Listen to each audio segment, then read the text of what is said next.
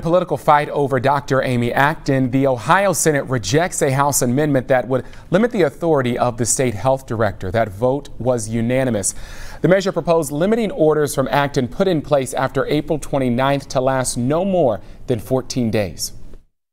But to knee-jerk and pass legislation to just ignore all of the problems that this virus has brought to us without any understanding of the virus would be irresponsible and could put us back, set us back even further. Governor DeWine had threatened to veto that measure.